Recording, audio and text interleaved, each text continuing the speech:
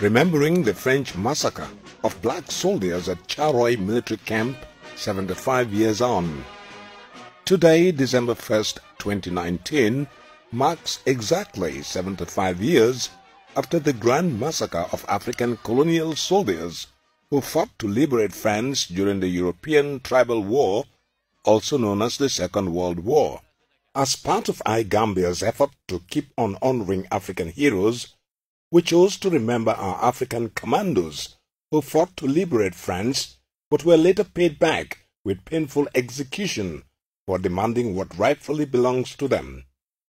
During the Second World War, a team of African soldiers referred to as tirailleurs sénégalais, which translates as Senegalese sharpshooters, were recruited not only from Senegal, as the name suggested, but from a combination of African countries like Togo, Guinea, Mali, Senegal, Burkina Faso, Chad, Gabon, Ivory Coast, Central African Republic, and Benin, mostly against their will to be part of a multi-racial army to liberate France from the German forces.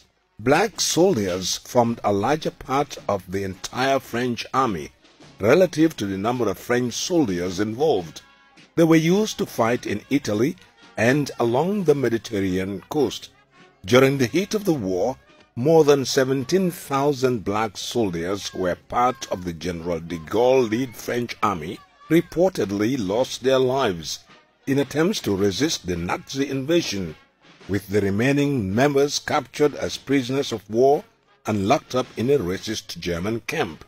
After the hard work, numerous deaths and massive contribution by the African troops, a grand propaganda scheme was set up to exempt all black soldiers from the final team that would later liberate Paris.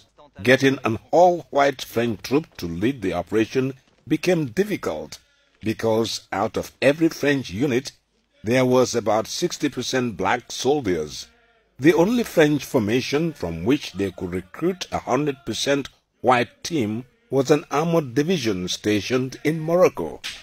They were transported to France on 1st August 1944 after numerous deliberations and were made part of the lead soldiers for the invasion just to sideline the contribution of black soldiers and create an avenue for French troops to headline the liberation.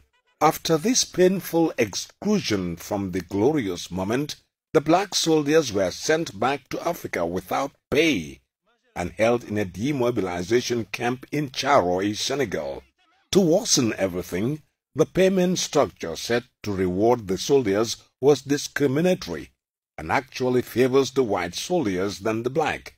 All these treatments attracted a protest during which they allegedly held a French general captive to help drive home their demands that the French failed to listen to. Est-ce qu'il est guerre? Il y a balle comme ça pour blanc, balle comme ça pour métis, balle comme ça pour originaire, et petit balle comme ça pour combattant.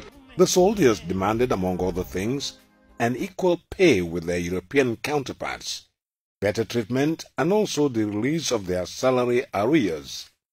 This protest was termed a rebellion against the French power, and in return, French soldiers opened fire on these unarmed black soldiers who were only protesting for their rights. According to war veterans, about 300 to 400 of them were reportedly killed on the 1st of December 1944, with a few survivors imprisoned, but the French recorded only 35 deaths in official documents after using deadly weapons like armored cars, machine guns, as well as a U.S. Army tank. This grand massacre was carried out at the blind side of the unsuspecting general public.